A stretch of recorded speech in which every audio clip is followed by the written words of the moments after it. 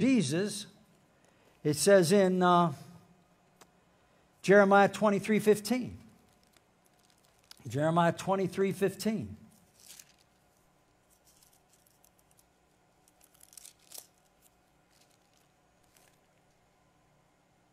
I'm sorry, Jeremiah 23:5. Jeremiah 23:5 says, Behold, the days come, saith the Lord, that I will raise unto David a righteous branch. Everybody say that's Jesus. A righteous branch, and a king shall reign and prosper, and shall execute judgment and justice in the earth. And in his days Judah shall be saved, and Israel shall dwell safely, and this is his name, whereby he shall be called the Lord our righteousness. Once again, that's Jesus. Therefore, behold, the days come, saith the Lord, that they shall no more say, The Lord liveth, which brought up the children of Israel out of the land of Egypt. But the Lord liveth. And so Jesus, the Lord our righteousness. Another scripture, another prophetic word, you see, that pointed to his coming. Of course, we know in Isaiah 7:14, we can go there. Isaiah 7:14. This is a familiar one. Isaiah 7:14. Therefore shall the Lord himself give you a sign. Behold, a virgin shall conceive and bear a son, and shall call his name Emmanuel. Well, you read Matthew chapter 2, it mentions that the Holy Ghost came upon her. And let me read it for you. Matthew chapter 2.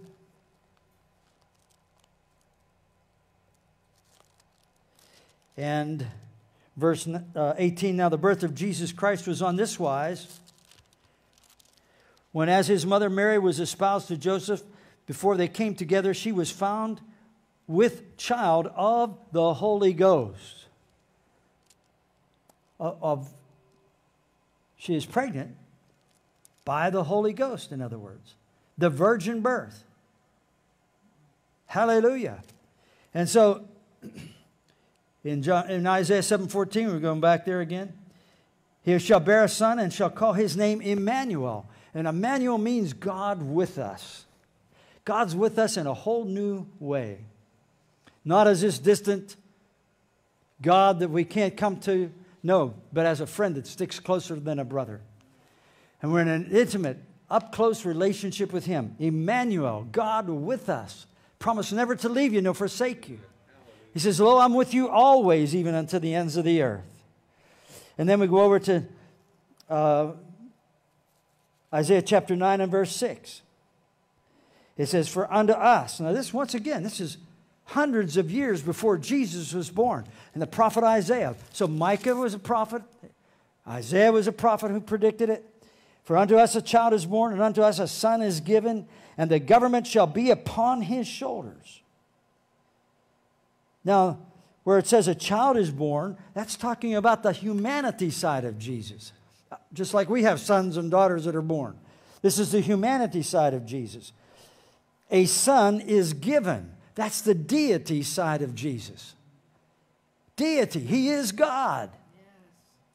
You know, I got a whole bunch of scriptures I could share with you. I won't do it now. That show that Jesus is absolutely deity. I won't give them all to you now, but he is deity. He is God. Down at the plaza here in Elwood City, there were some people passing out some literature. And so I stopped to see what it was all about. Talked to the man and woman. Here they were Jehovah's Witnesses. And so we got into a little discussion.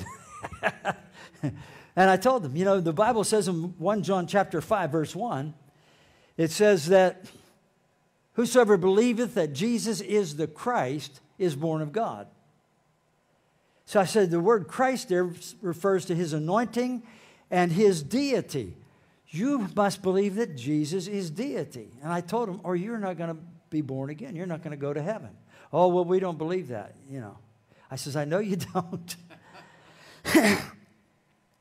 So I told them that that's what separates the men from the boys, the true faiths and doctrines from the false doctrines and the cults. is the fact that he is deity. And so here we have it right here. A child is born, a son is given. God's very own son. For God so loved the world that he gave his only begotten son. He gave his son who was sitting on the throne from everlasting to everlasting. He pre-existed. He gave his son who is deity. And so we got into a big discussion about that and the gifts of the Spirit. They don't believe in the gifts of the Spirit, and they don't believe, they feel they're earning their way to heaven by talking to people about Jesus. And so I said, I tried to give them a tract and they wouldn't take it. And I said, that's right, you won't take mine. I'm not going to take yours then. But anyhow, we sort of, they had to go. They had to leave. Anyhow, they were in a hurry. They had to get going. So let me give you those scriptures, and you can look them up later. 1 Timothy 3:16 proves the deity of Jesus. Ephesians 3:9. Of course, Isaiah 9:6, which we just read. A son is given. Romans 9:5. Colossians 2:9.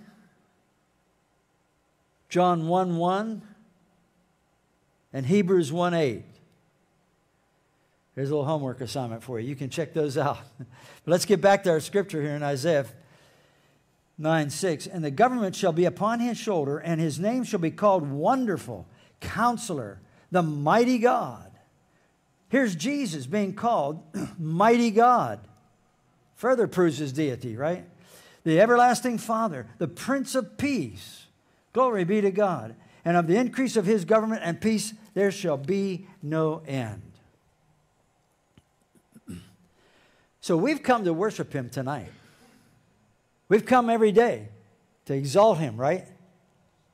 Because his name represents deity. He is deity.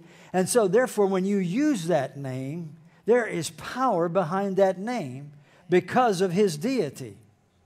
And he allows us to use that name. We're not like the sons of Sceva. You know Jesus, and so you're allowed to use that name. Sons of Sceva, if you recall, didn't really know Jesus, and they tried to cast demons out of somebody, and it didn't work, and so the demons tore his clothes off and beat him up. Remember that? So you have to know Jesus. How many of you know Jesus in here tonight? In fact, let's take a minute right now. Make sure everybody does. And he said, how do you do that? Well, you believe in your heart and you confess with your mouth.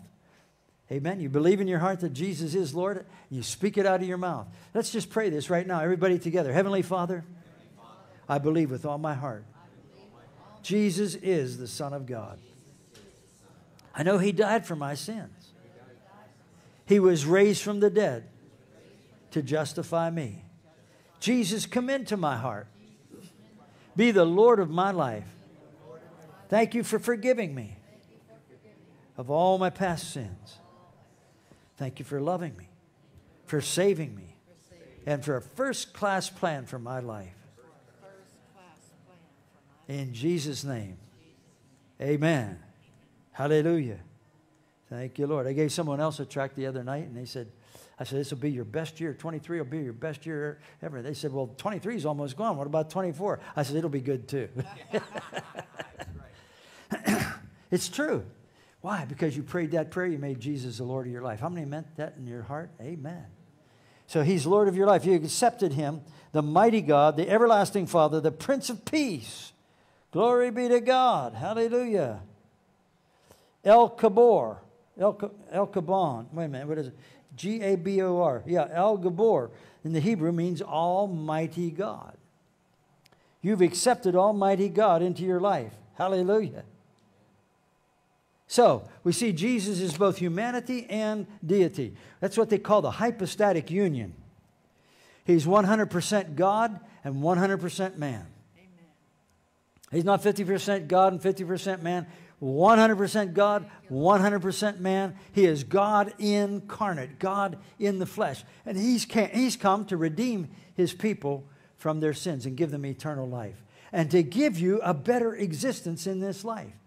So that you can live life to the full measure. Live life to the fullest.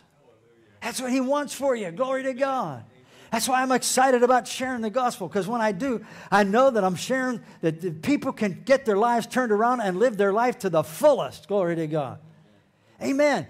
He wants you to live to the fullest. He wants you to be healthy. He wants you to prosper. He wants you to have a good emotional and mental attitude, good mental health. He wants you to have good relationships. He wants to see you and your children and your families just coming together in the love of God and being blessed. Like we said Sunday, there's a power in God's love, isn't there? There's such power in His love. We found out Colossians 1:12-13, the Bible says that He's delivered us out of the power of darkness and He's translated us into the kingdom of the Son of His love. The Son of His love. God sent Jesus because He wants the world to experience His love. For God so loved the world that He gave Jesus at Christmas. Now, the plan of redemption wasn't fulfilled then until He went to the cross, but He gave Jesus that you and I might have eternal life. And we might live life to the fullest. Amen. Thank you, Lord. You mean God's really for me? Absolutely. He's not against you. That's right. Amen. And so, getting back to the deity part of His name, that's why it's so powerful. Go with me to Acts chapter 3. Acts chapter 3. That's why we exalt Him. Acts chapter 3.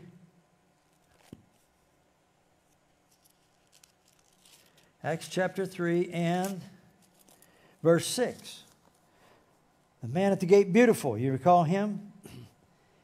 Peter said, silver and gold have I none, but such as I have give I thee. In the name of Jesus Christ of Nazareth, rise up and walk. In the name of Jesus. Remember, that's name that's connected to deity. In the name of Jesus Christ of Nazareth, rise up and walk. And what happened to the man? He took him by the right hand and lifted him up, and immediately his feet and ankle bones received strength. And he, leaping up, stood and walked and entered with him into the temple, walking and leaping and praising God. Why? Because of the power that is in that name. All of heaven backs that name. Matthew 28, He says, all power in heaven and earth has been given unto me. All power in heaven and earth has been given unto Jesus, and you are connected to Jesus. You are His body. He is the head. And so you have access to the power that's in that name. Look what it says over there in Acts chapter 3, verse 16.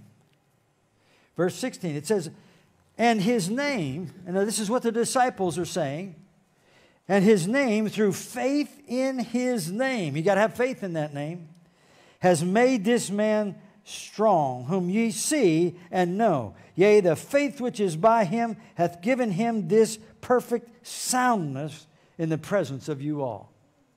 It was the name. It was the power that's in that name that raised that man up. And he went walking and leaping and praising God. Went into the temple. Never again having to ask for alms. That's what he was doing out there, begging, asking for alms.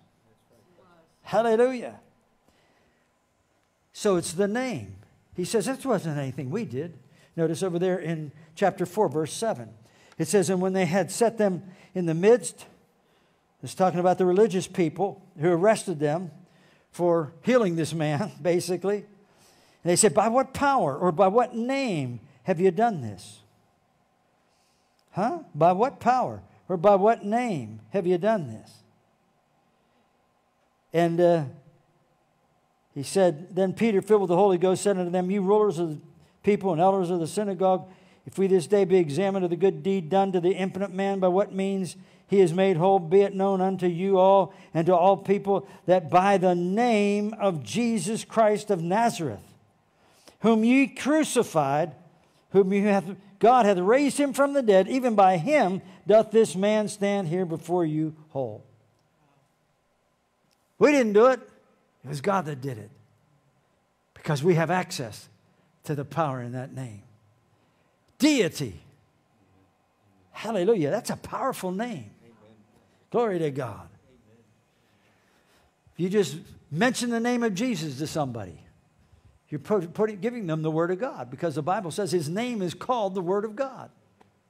So if you mention the name, you're giving them the Word of God. You're dumping the whole New Testament on them when you mention the name Jesus. Isn't that right? Glory to God. How about verse 10? Oh, we just mentioned that. How about verse 12? So it says, neither is there salvation in any other, for there is none other name under heaven given among men whereby we must be saved. There's no salvation in any other name. Muhammad, Buddha, anybody else. No, there's no salvation in any of those. Those guys are all dead. Jesus is alive. He's risen from the dead. Praise God. Hallelujah. No other name under heaven given among men whereby we must be saved. So it's the name that gets you saved. He is deity. And so He gives you entrance into heaven, cleanses our sins, washes us in His precious blood, and gives us access to heaven. I'm so happy about that tonight. How about you? Woo! That's reason to rejoice, isn't it? Thank you, Lord. Verse 17 and 18, it says, but that this is what the religious leaders told them now. All right, we understand that the power is in the name, and so that's what you told us, and so here's what we're telling you have to do. The authorities are telling them, but that it spread no further among the people. These miracles, these healings, that it spreads no further.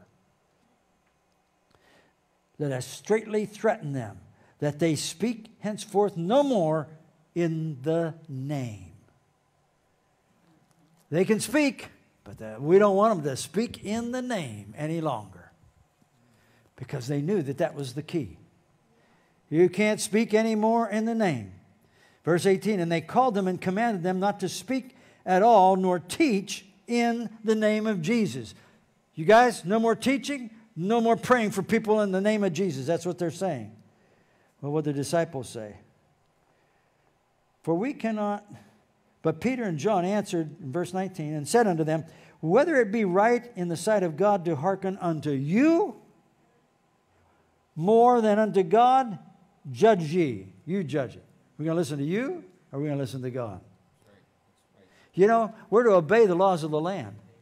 But there are some times when we don't have to obey the laws of the land. And here's one of them right here. That's right. Okay? Amen.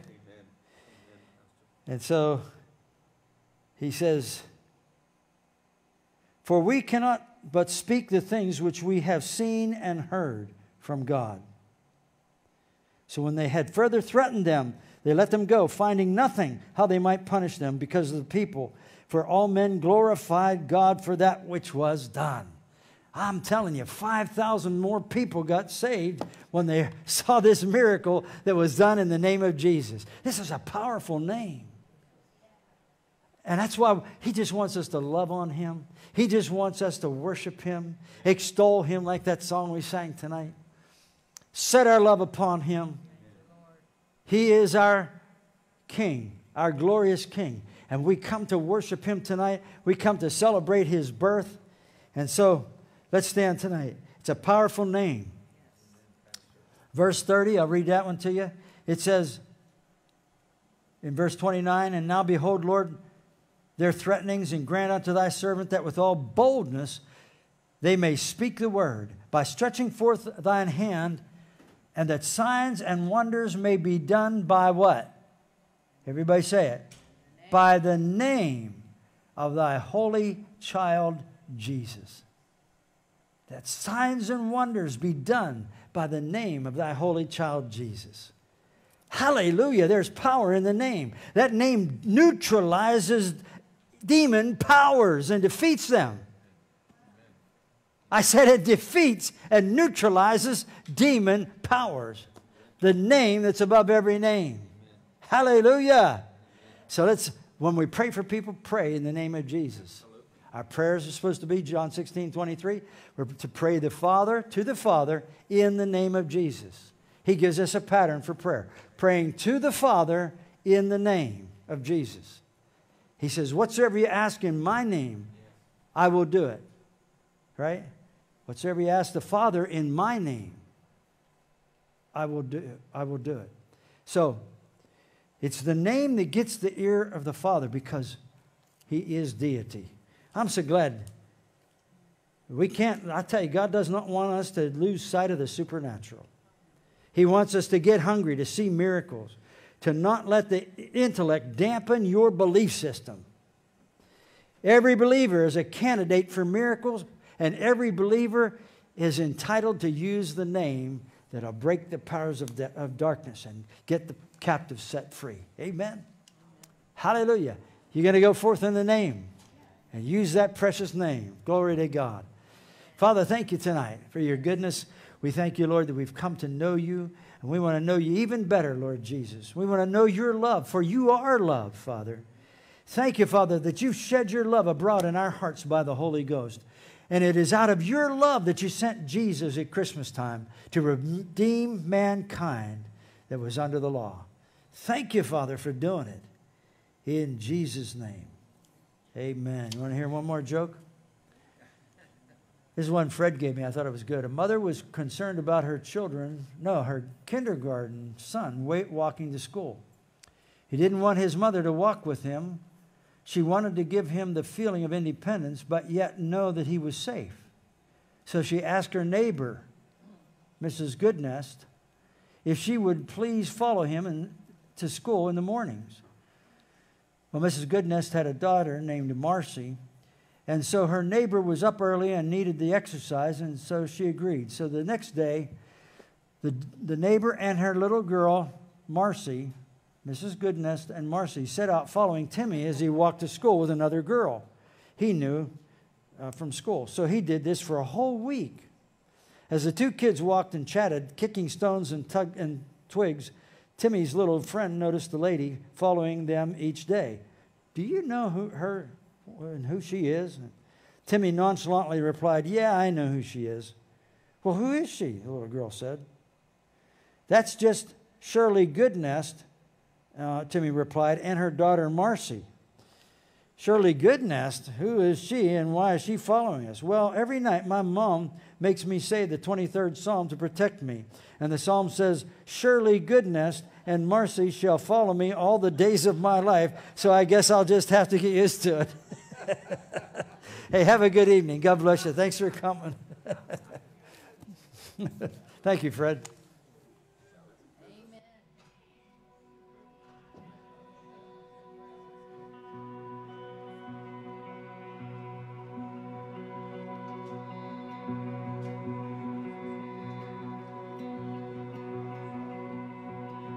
Crimson stain